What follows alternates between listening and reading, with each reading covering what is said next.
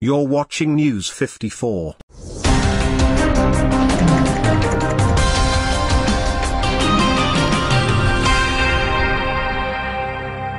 With less than a month to Kenya's presidential elections, the latest survey by two leading opinion polls puts Azimio 𝗔𝗕𝗎𝗧 One Kenya coalition presidential candidate Raila Odinga ahead by a narrow lead. A poll conducted by TIFA Research shows that Raila is leading with about 42% compared to Ruto's 39% in results released on the 14th of July.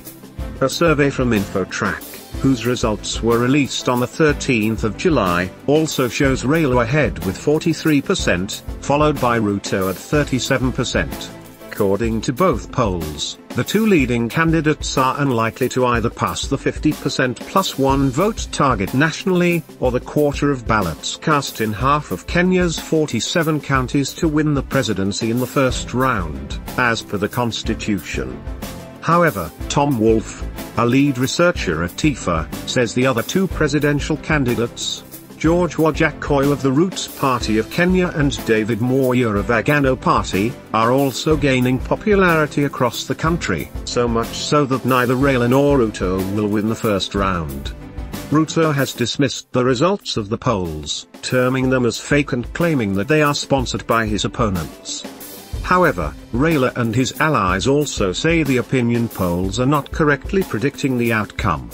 They believe that Raila will clinch the presidency with more than 60% of the vote nationally. To vote. But in essence, what our numbers are telling us is that the intention to vote will be very high.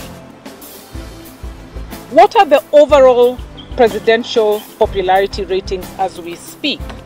Currently, we have Raila at 43%, we have Ruto at 37%, we have the undecided at 16%, and then we have 𝗔𝗕𝗎𝗀 coming in at 4%, and we have David Wahiga, who is the fourth presidential ticket, at 0.1%.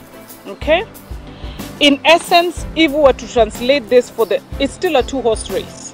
Therefore, it is 37 for Ruto, it is 43 for Raila, it is 16% undecided, it is only 4% as we speak for 𝗔𝗕𝗎𝗀, significant from zero or nothing as we were seeing before to 4%. So it's something that one should take note of.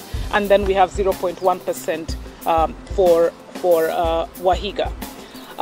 But in essence, if we were to translate those directly into votes, removing the people who said they are not going to vote, so 93%, 98%, is it 93%?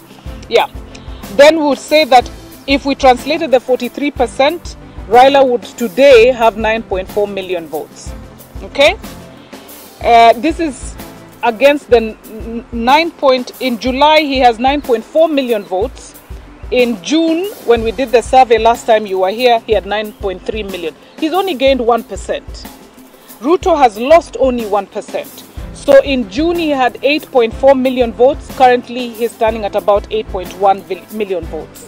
We have seen that the undecided is where things have changed. In June, the undecided was at 4.4 million votes. It's now gone down to 3.6 million. And guess who has benefited from the undecided?